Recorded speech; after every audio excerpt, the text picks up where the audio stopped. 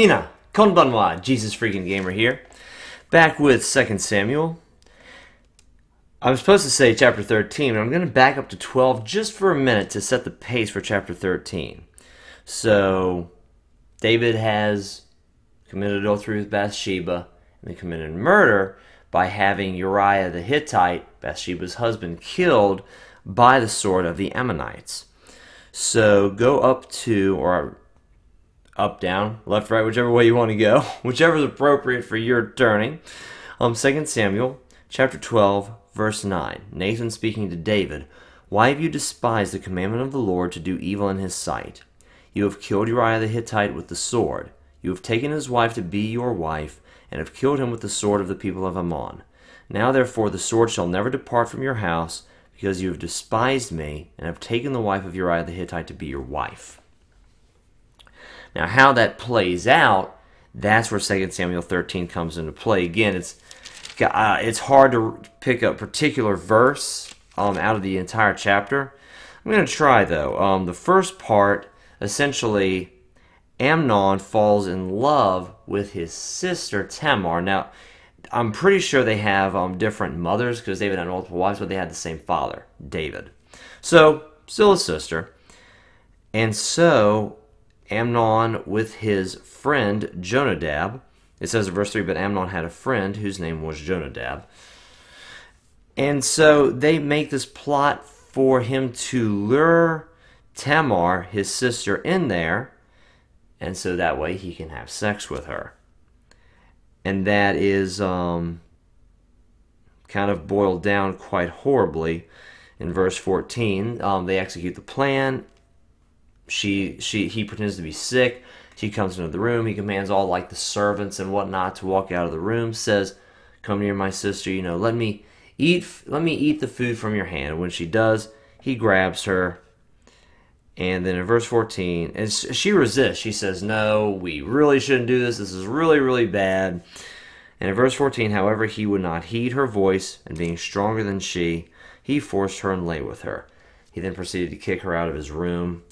And it says her brother Absalom. So that's going to be in verse 20. And Absalom, her brother. 2 Samuel chapter 13, verse 20. And Absalom, her brother. Not reading the entire verse again, trying to hit the highlights. And I'm really trying to get these brief messages down brief, because I've been going very over the last several days. Tried to go under yesterday, and it failed miserably. And then, after all of this, you go down to verse 28. So Absalom throws a little party. He invites David, his father, to come with him, and David's like, "Nope, you guys go ahead, have fun." He's like, "Well, let all of my brothers, let all the king's sons come with me, including Amnon." By the way, Absalom hated Amnon. You go to verse 22, and Absalom spoke to his brother Amnon, neither good nor bad, for Absalom hated Amnon because he had forced his sister Tamar. Which again makes me think Absalom and Tamar probably had the same mother, and Amnon had a different mother. Now go down to verse 28. Now Absalom commanded his servants at this party, saying, "Watch now, when Amnon's heart is merry with wine, and when I say to you, strike Amnon, then kill him." And they do exactly that. And then verse 34, then Absalom fled. Once this happened, and word got to King David, Absalom fled. And what was he gone for 3 years, I want to say? Pretty sure it was 3 years. Okay, verse 38. So Absalom fled and went to Geshur and was there 3 years.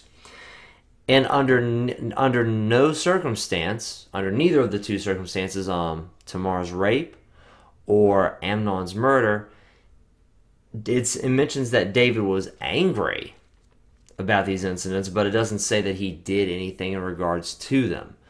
So, again, there's so much I could pull up in regards to these chapters. There's so much I could dig out of these chapters.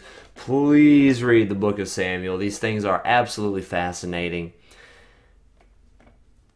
I know that Amnon and Absalom didn't have to commit the sins they made because David, their father, committed the sins and mistakes that he made. They didn't have to. The Lord's never behind sin, and the word of the Lord, the prophecy that the sword would never depart from David's house, we know that the Lord isn't going to make us sin. He doesn't make anyone sin. He wants us to not sin. He wants us to stay away from sin. So the word of the Lord doesn't speak of something that the Lord himself is authoring or instigating, rather something that is going to be. And it just makes me think, if David hadn't committed his sin, would his son still have done these things? Or did the sin of the father open up a really horrible door that the sons then stepped through, and thus the prophecy of the Lord was simply not foretelling something that God himself would do, but rather something that God would allow.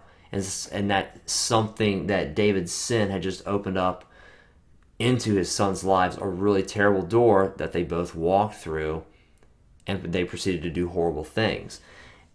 And David's own horrible things precipitated that, and it just makes me wonder how responsible was David for it. He didn't directly enable them to commit rape and murder, but although he committed adultery and murder himself, and that's the thought. How much was David responsible for doing that? What he did obviously opened up the door. Does he bear blame? Does he bear guilt? I certainly imagine he bore some blame and bore some guilt for apparently not punishing his sons for what they did. So all kinds of bad stuff is on the way. Reminds me of Judges. Bad stuff happened near the end of the book. Bad stuff happens near the end of this book. David does make a comeback, and all things are set right, but a lot of bad stuff happens along the way. So yeah, let me know what you guys think down in the comments below, and thank you guys very much for watching this video. Hopefully it inspired some thinking. Hopefully it inspired not easy questions. It's good when you're challenged. It's good when you have to think through some things. Even I was challenged by some of the things I read in this chapter, and I don't have definite answers to. And I didn't cover those particular things because I don't have any answer whatsoever to them. So while sometimes I don't mind wild speculation, sometimes I'm like, yeah, let me bring up some things that aren't, well, I didn't really have a clear answer for this either. So I picked and chose my topic, and I chose a topic that I felt like I had something to contribute here, whereas the other one is just a giant question mark. I don't know what the heck is going on. And I'm sure I've definitely gone over the thing at this point, but hopefully this video made you guys think, gave you some brain food to chew on, and hopefully by all these messages are continuing to inspire you to read the book of Samuel, 1st and 2nd Samuel, because it is so good. Thank you guys very much for watching. I love you, and God bless.